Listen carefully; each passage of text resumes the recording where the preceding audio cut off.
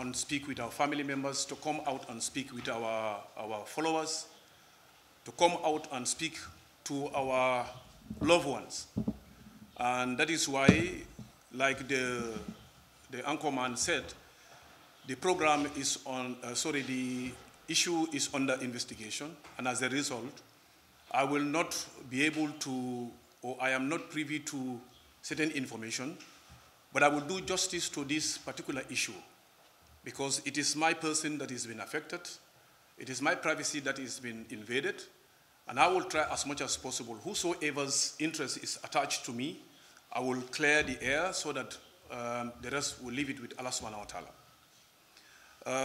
I want to thank Allah subhanahu wa ta'ala for giving me the opportunity to stand here. But I also want to thank Allah for the cooperation and the understanding of the Gambian people, not only members of the Gambia Action Party or my immediate family members. I want to thank Gambian people. If I have ever thanked somebody, it is today that I want to re-echo those thanks many times. First and foremost, when this incident happened, I live with a family, I live with a woman, and I live with my parents. Most times when this type of things happen, the first person that is severely affected, that could even be an understatement, that is severely affected is your spouse. And I want to, on camera, thank my wife for her understanding and her cooperation. And also through her, thank her family for the support that they have given me all throughout from last week to date. My wife has been doubting me when this incident occurred. But alhamdulillah, when she went through every bit of the incident, she vowed and swore that we are going to stand in this shoulder to shoulder.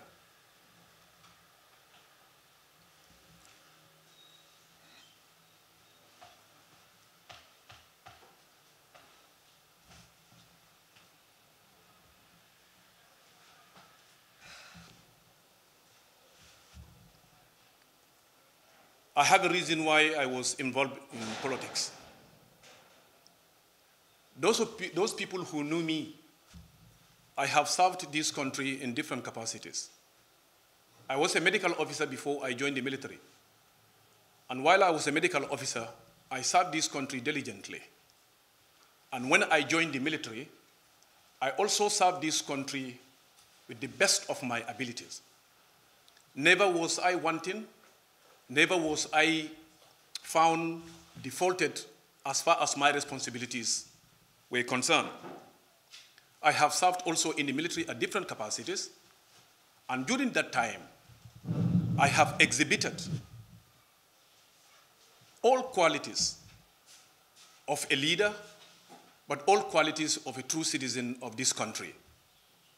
And as a result, when I moved from the military to the diplomatic corps, I continue to live up to those expectations. I have been one of those few Gambians who have such backgrounds to serve in the medical corps, but to also serve in the military and also serve as a diplomat. I am few of those Gambians who have such backgrounds. And while I was in the diplomatic corps, I have done a lot for this country as far as I am concerned. And therefore, my reason to join politics is to join those people who are in politics to move this country forward.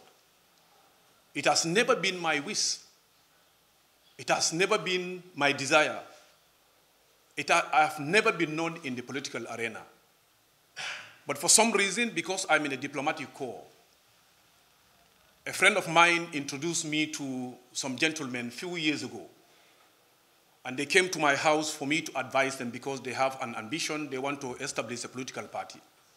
It was during that time that I started getting closer to the people who are into politics. And when I took the decision to go into politics, my aim and objective purposely is to ensure that I do not join any scrupulous people or individuals or group of people to dupe Gambians, because that has not been my DNA, it has not been my trade, it has not been my desire, it has never been my way of doing things. However, I have joined a group of people. We have established a political party that I have sacrificed financially, and I have committed and sacrificed the comfort of my life, my family, and my every dependent on me. Because I believe that there are people who are out there who are genuine people like me, who wants to use politics to develop this country. And I thought that was a group of people that I have joined to move this country. But what I want to make it clear is that there's nobody that can use me to dupe Gambians. There's nobody that can use me to bait Gambians into any illicit or to do anything that will sway me from the objective of developing this country.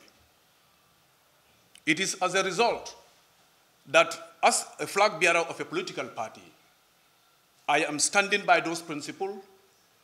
I stood by those principles from the day that I was announced as a flag bearer of Gambia Action Party. And whilst I was serving in this capacity, a lot of things had happened. Some things that happened had even provoked the thoughts of me resigning from that responsibility.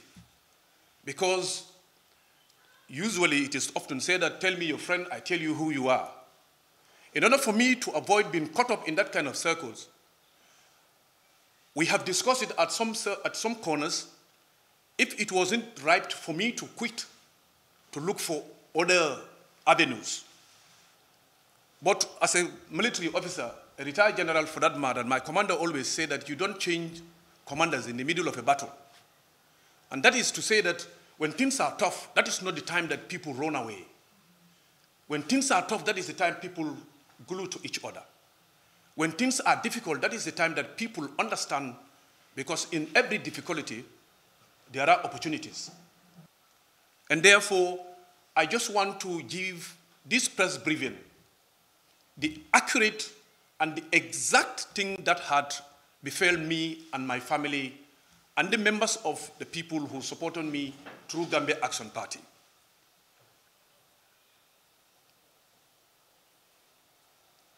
On the 7th of July, on Tuesday, I was sitting in my house and I received a call from a known caller from UK. The guy called me and said, "Are you Lamin?" I said, "Yes, I am Lamin." And he said, "Are you aware that people are distributing your nude pictures in the net?" On the net, I said, "No, I am not aware of that." "And who are you?" He said, "I am not a member of Gambia Action Party. I am a member of a political party." He mentioned one of the biggest political parties in this country. He mentioned that political party to me, that I belong to this political party, but there are your nude pictures that people have access to. I don't know if you are aware. I said, "My nude pictures, but how is that possible?" He said, "This is what is up." I said, "Okay, now send me the pictures." A few minutes later, he sent me the pictures. I look at the pictures and I said, "But this is a distorted picture. These are distorted. How do you get these things?" He said, "A gentleman called me. Immediately before he told me that, he sent me his WhatsApp number, his Gambian WhatsApp number. That is the person who first called me from UK. When he sent me his WhatsApp number, I added it, and I have his WhatsApp number. Now we are communicating through his WhatsApp number. Immediately, I received the pictures. Before I even contacted Interpol, one of the senior leaders, one of the senior members of Gambia Action Party, called me and said, "I have, the period is not more than 5 minutes, when all these things were unfolding. He said, "I have pictures from a friend from the UK. He said people are distributing your nude pictures on the net." I said, "But how did you manage to be in touch with these people?" Because the person who called me, I don't know where he comes from. He's never known me, but he said he got my number from somewhere. So I asked this senior member of Gambia Action Party, how did he manage to get this thing? That senior member of Gambia Action Party, the source that he got the pictures and where I got the pictures were different. He gave me the number of the person who he got the pictures from. So I contacted that person. I said, who gave you these pictures? But he did not elaborate. He told me that we will do everything possible to make sure that we stand by you, to make sure that this thing does not go viral. So I thought that this is not the magnitude is serious. Immediately I called Interpol. So when I called Interpol, I reported the matter. Interpol, the first thing that they told me was, go and open your computer, your laptop. I opened my laptop. They told me to go to computer. I went to computer. They told me go to properties. I went to properties. And on properties, there are inscriptions there. They asked me to check. And I read out all what I was seeing at the time. And they said, no, your PC is okay. It is your Facebook account and your computer, your handies that were tapped or hacked. He said, what you do is don't talk to anybody. The person that contacted you, use him as a mediator between you and the hackers or the scammers. So I also complied. And the guy who called me from UK also called me again and said, these people say they demanding 5,000 euros from you. If you do not give them 5,000 euros, they will destroy your political careers. I said, 5,000 euros for what? At this time, why am I supposed to pay 5,000 euros? So I called Interpol again. I told Interpol that these guys are asking for a ransom of 5,000 euros. And Interpol, what they told me was that now what we try to do is we want to know where they are calling you from. So what you will do is agree with them on something. Tell your mediator that he should tell them, okay, now you want to send some amount of money. So I told my mediator, tell them that, yes, I want to send some amount of money. So my mediator told them that, yes, we want to send an amount of money. So at that time, they gave the mediator the name, the surname, the city they are from, the country they are from, and the telephone number. So when they gave this to my mediator, he forwarded those details to me. And I forwarded those details to Interpol. Now, Interpol told me this is going to be a very difficult thing, but try and see if you will be able to acquire it. And I said what? They said, okay, now ask them to give you one of their national ID cards copy or passport copy. So when I told the boy even told me, I even asked that from them, but let me ask again if they will do this. So the boy came back to me and said, no, they said they're not going to send the national ID cards. Now, what we have found during that forward and back was that I said to myself, I think I have to take another channel of communication in order for us to be able to do something about this. So I contacted a friend of mine in the Gambia who has a family in the UK.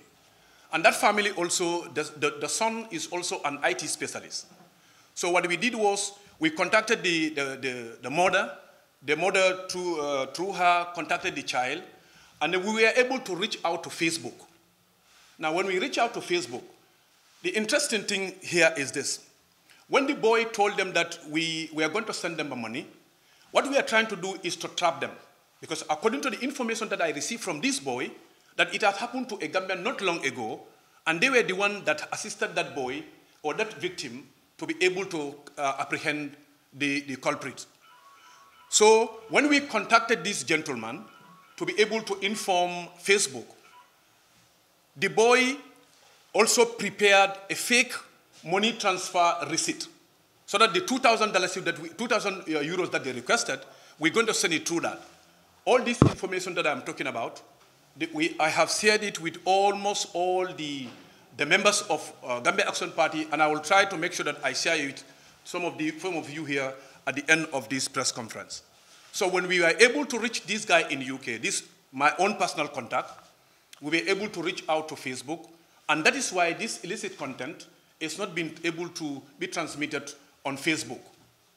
But interestingly, what happened here is that whilst we were going forward and back, these people were continuing to issue threats that let my mediator understand that I'm a political leader. I am also a presidential aspirant. if I do not do this thing, they are going to spoil my career. All this is contained in the audio that has transpired between my mediator and the scammers. So at one point, we knew that the 299 is in Benin. The scammers or the hackers are based in Benin. So when I communicated that one also to Interpol, Interpol, in their own way, they contacted all the documents that I have, all the information that I have. I passed them to Interpol. And what they did was they contacted their counterpart in Benin and also in UK. So when they did that, I also continued to do my own investigation. But I also continued to contact the people who first gave me this information. Along the line, we realized that the Facebook that they are using belonged to a Gambian. The picture of that Gambian is on the Facebook, that Facebook account. The name of that Gambian is on that Facebook. And that particular person's whose Facebook they are using, or the account they are using, is a very close friend of one of the senior members of Gambia Action Party. So what we did was, when we were able to, during our investigation, we were able to trace that the person whose Facebook they are using has been in contact with this senior member of Gambia Action Party. Whether it's through this particular incident that befell me or whatever reason, but this was what has been established. Now, when that happened, now this issue has gone out of control. But from the scammers, what has been established is that if I paid them 5,000 euros, they were going to delete this information from their system. It is also contained on the audios that they have shared with us. They are going to delete it, but also they are going to give us phone numbers in the Gambia of people that they are dealing with. So when they said that, then our curiosity broadened, because now we want to know who are those Gambians that they are dealing with. So on Thursday, Friday, I went to Interpol personally.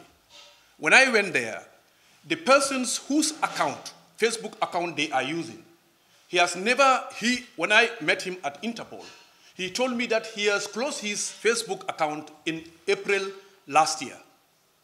Now, he has never reported that people are using his Facebook account for any dubious act. So when I met him at Interpol office, he told me was that in June, he was also a victim of such scam. His naked pictures were distributed and videos were distributed. Now he said he wants to help me to be able to carry out the investigation. But as a security officer, and because I am a victim, I want to handle my issue separately.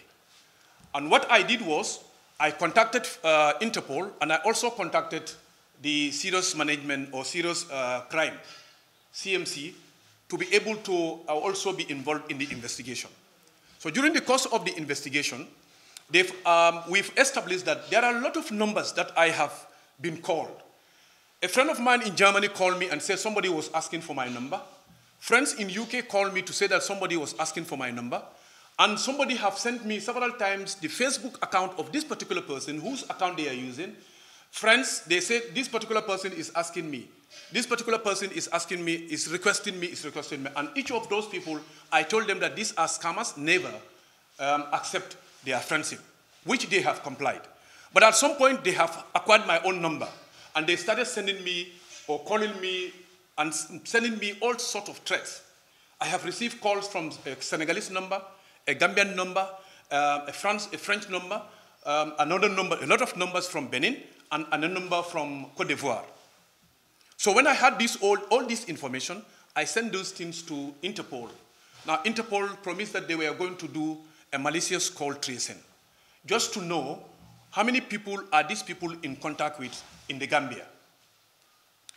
To my greatest shock and dismay,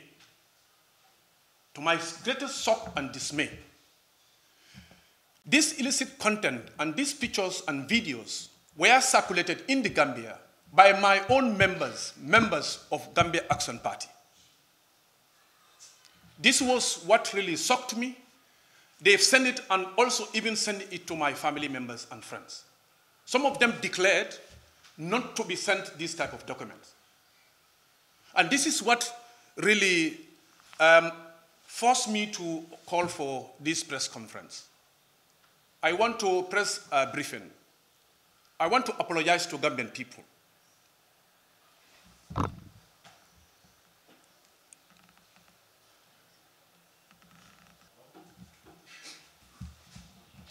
The advice that my parents gave me was to be truthful and be honest to people. And that is how I have lived my life all throughout. I have been lured into politics through members of Gambia Action Party with the desire for us to join together and move this country forward through politics. I have never committed any criminal activities. I'm not a criminal. Not even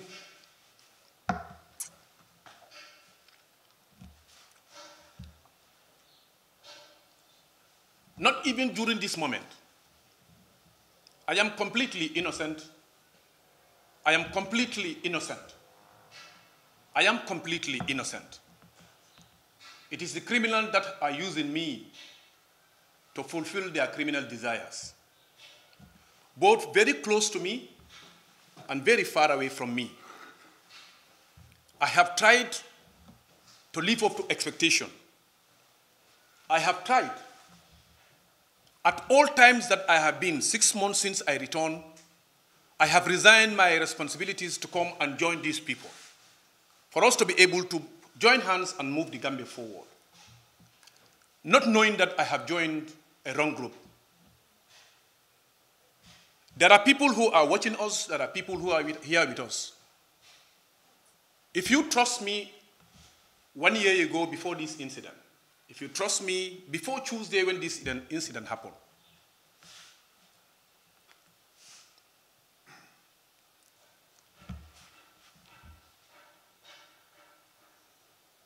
it is the same me that you knew. It is the same me that you trusted before.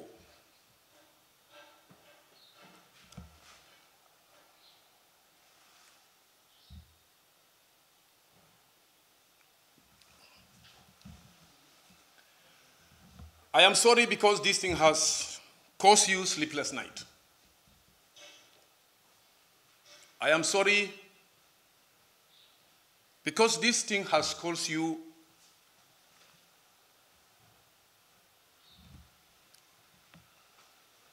emotionally. It has broken some people down. Those of you who knew me knew very well that I am not desperate. I am living with my family, and the only thing that people can do is to destroy me through politics. But Alhamdulillah Rabbil Alameen, I want to tell my critics that it is today that I'm even stronger. It is today that my spirit is even further rekindled than ever before. If you people can help me to use words to thank Gambians, both within and outside, I am really grateful, especially to the media fraternity. What I want to say is that, considering the hostile nature around me, considering also the wisdom, the desire that we have to move this forward, I am going to charter my own course. And I will let every member of Gambia Action Party or every member, that people that are following me, know that course as soon as possible. The investigations are ongoing. Today, they just called me to say that they have a printout of the conversation that we requested from them. And it is because of this press briefing that I could not go there to see what they have for us. But I want to tell Gambians is that I'm an innocent person. I have been used by criminals, and I have been, my image is, the aim is just to tarnish my image. And today, I want to stand in front of you before the cameras to tell Gambians that I am an innocent person. I am not there to do this kind of thing. I have lived a life. If I am not to brag and people are not to associate me with saying that I'm bluffing, I will be revealing certain things that I have done. I'm a Muslim not by name. I am a practicing Muslim. And I pray to Allah subhanahu wa ta'ala to give me something to be able to empower this deen.